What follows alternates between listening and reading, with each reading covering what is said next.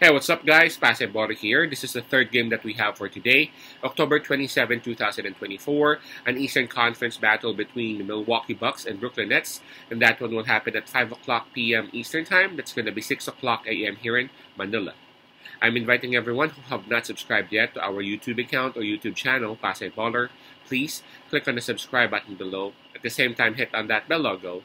That way, automatically, you guys will be receiving notifications whenever new videos are uploaded. By the way, the spread that is given is minus 8.5, and that's given towards Milwaukee Bucks. For those who are interested to avail our premium picks or best picks, you can also reach us through Instagram, Telegram, WhatsApp, or even Messenger account. Just take a look at the descriptions of our videos, and you will see the details right there. Right, so the Brooklyn Nets, they would have the home court advantage on this. In terms of momentum, well, both teams are coming off losses. But for Milwaukee Bucks, at least they already have one win. So I gotta say that somehow Milwaukee Bucks have some sort of momentum approaching this game as compared to Brooklyn Nets, who are currently at 0 wins and 2 losses. So a slight of an advantage in terms of momentum towards Milwaukee Bucks. Now, in terms of health, Milwaukee Bucks, they would have Chris Middleton still out, and they have Giannis and Green listed as probable, so highly likely they will be playing on this game, as compared to Brooklyn Nets, who got 3 games out for them. Is that right?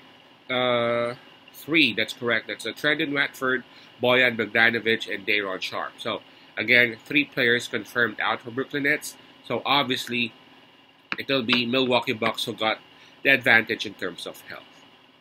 Alright, so I'm gonna make this one quick. Obviously, Milwaukee Bucks, they are the better team. Brooklyn Nets, lots of people are actually looking at them as the tanking team. Trying to rebuild for the future, etc., etc.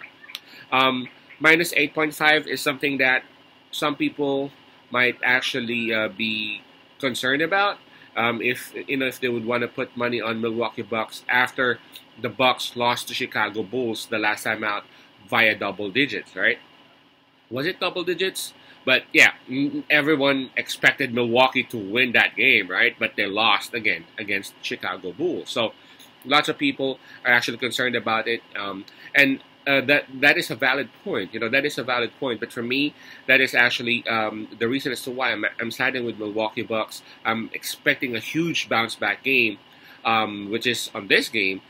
It just so happened that they would go up against Brooklyn Nets. The Brooklyn Nets, ever since last season, they don't have any problems in terms of offense. They have lots of people who can score, especially right now with Thomas. Shooting those outside shots, like he's shooting layups. He's got some support with Schroeder, etc., etc. So offense, that ain't a problem for Brooklyn Nets.